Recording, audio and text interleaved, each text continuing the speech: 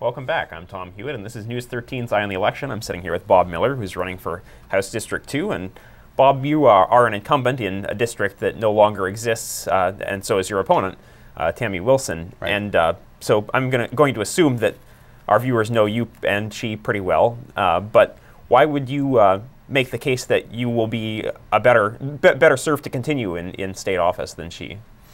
Well, I think there's a very clear distinction between the stances that Tammy and I both take. One of the most important ones, of course, has to do with our energy costs here in the interior. There was a very good plan that came out from the Senate last year, wherein most of us that live here right now would be benefiting from having something called an energy dividend. Be good for 250 gallons of fuel. It came out of the Senate, it was passed by the Senate, but then it got held up in the House and went nowhere, so right now we're not getting that benefit. That's one of the things I supported, my party supported, and the other side did not. So there's a real clear distinction right there.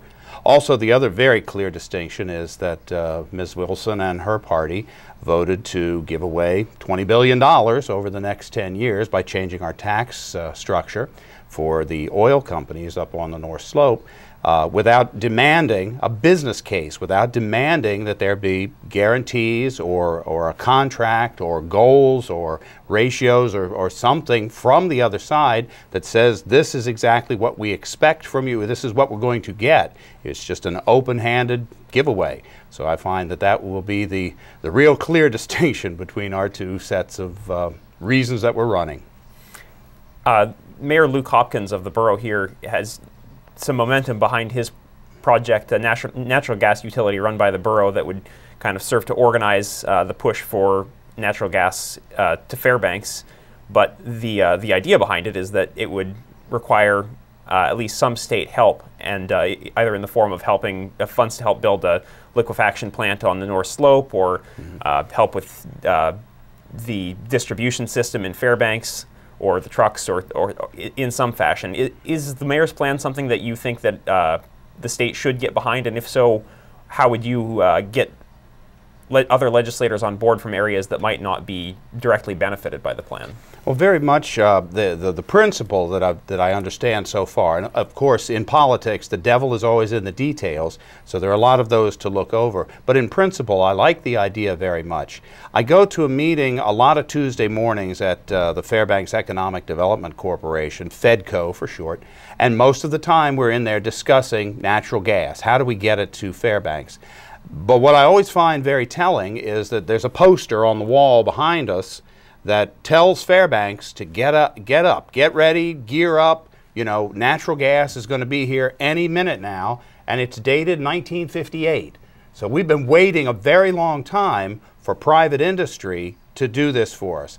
I'm of the opinion that private industry isn't going to do it. There's not enough profit, that we don't have enough population to support all of this. We're going to have to do it for ourselves.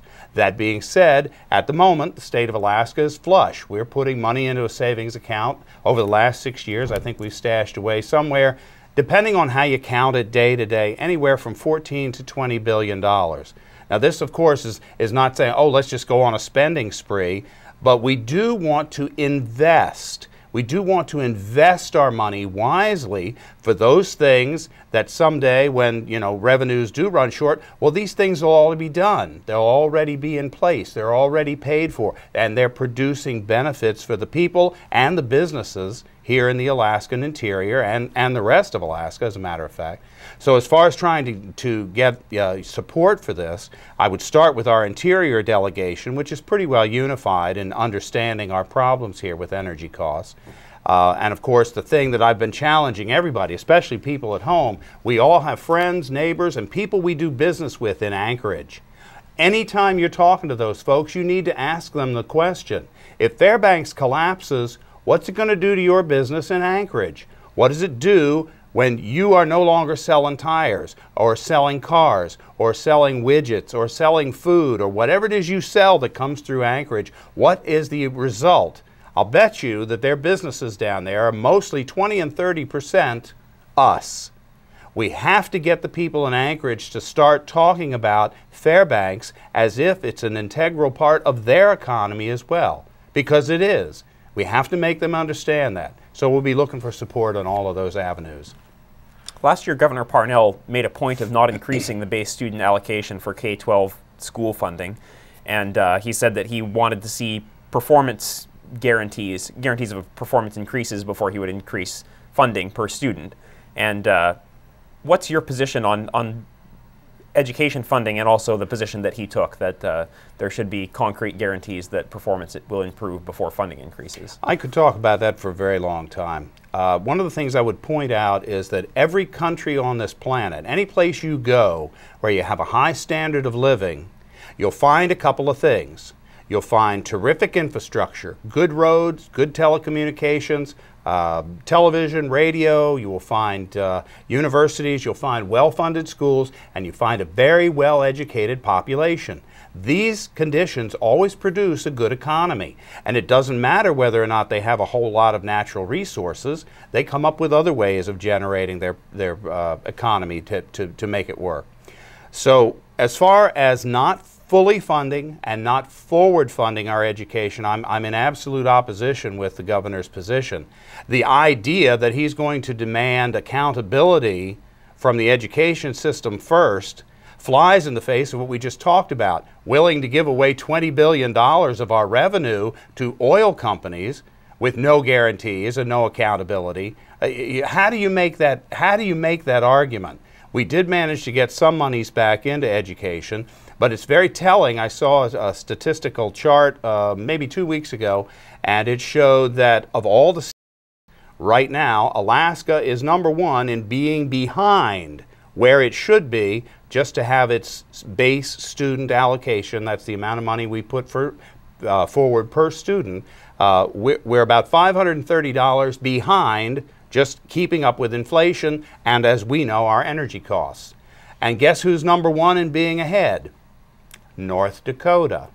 Now, what does this tell you? What does it communicate to our children? What does it communicate to our citizens and people to think about coming up here, whether to invest in a business or just to live here, when we are saying we don't value education as much as some other places?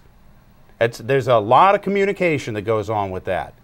We have got to put more effort into that. If you take 20 kids from Sweden or Finland or Norway or Japan, any of these places, and you ask them, how many of you kids would like to grow up to be teachers? About 75% of their hands go up in the air because it's a well-respected, well-paid, and very well-trained force of people they have over there. We've somehow pulled away from this. We don't seem to think that education has that much value. And it comes down to one of those expressions from, I believe it was Oscar Wilde, who said, we've arrived at a place where we know the cost of everything, but we understand the value of nothing. I think that's about all the time we have, but thanks for coming in, Bob. My pleasure, sir. And for the rest of you, don't go away just yet. We've got Jamie Schwartzwald coming up next with sports.